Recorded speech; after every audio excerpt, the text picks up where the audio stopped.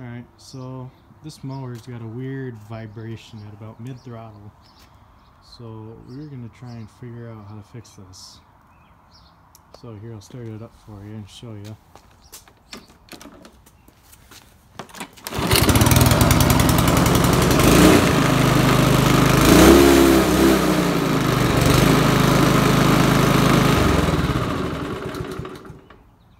So, yeah.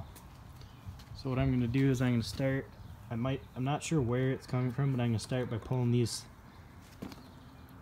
I guess just that one screw here, and it just pops off. And I'll take a look at the flywheel and see if we need to take this cover off here. It's a Honda Harmony 215 SX push mower. So I pulled this cover off, and well, so far it's not telling me anything. So you got one screw, and then you just got 1, 2, 3 clips on here. You just push them in. So here's our pull cord. I'm going to pull these 3 off. Hopefully that pops this whole cover off, so I can take a look underneath and see if there's anything under there. So I'll get that done and show you if there's anything under there worth telling you about. So I pulled this off, and there's nothing obvious. I mean, there's some leaves and junk down in here.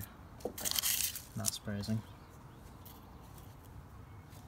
Watch out you grab your fingers. Might be some pokey stuff down in there. It dries out over the years. So visually, there's nothing up here. That's funky. So not quite sure what I'm going to do here. It's actually a bit smaller engine than I thought it was. Looks a lot bigger with that cover on it. I think it's just 5 horsepower.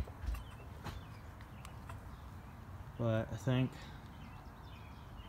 don't see anything visible up here.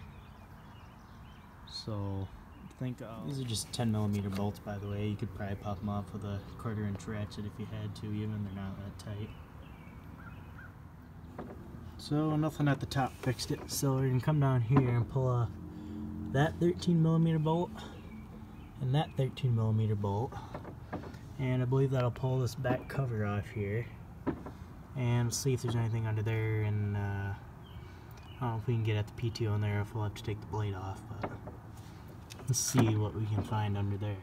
Just to let you guys know, there's a 3rd bolt hanging out back here that you might miss, like I did. So for those of you who are struggling to get that bottom piece off like me, I found a parts diagram, and you gotta take this wheel off to get to a little bolt down inside there. Kind of dumb design in my opinion, but I mean, I guess you gotta hold it in. So we'll pull that off, and hopefully we can get our piece off there. I tried punching up from the top, but that didn't work, so that's how I found that bolt. Get that pulled off and see what we see there. I got my wheel off. Here's your drive unit. Rail. Sorry for turning the camera so fast. But problem not fixed. So seems like it's somewhere in here. So what I'm gonna do is I'm gonna pull the blade off. I might pull this bolt off, pull the whole PTO thing off, and see if that fixes our issue, so I can figure out where the problem is. That bolt here was a 10mm bolt, and the wheel was a 14mm. And these are also a 14mm bolt, along with that one. Alright, so pulling that off didn't work, so I'm going to pull off this belt on the self-propelled unit, pull the belt off, and see if that makes a difference. So after taking everything off, couldn't find anything visible, and did some research, said, well, it could possibly have been crankshaft. I couldn't see it until I put everything back together and got this bolt on here. So now if I pull it over, you can see it. I don't know if you can see that on camera, but you can see the blades here. They don't stay put.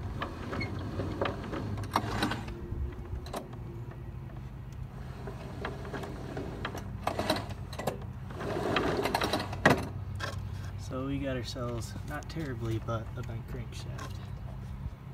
I mean, I've seen ways to fix it, but you can either junk it or leave it. Thanks for watching, we'll see you in the next video.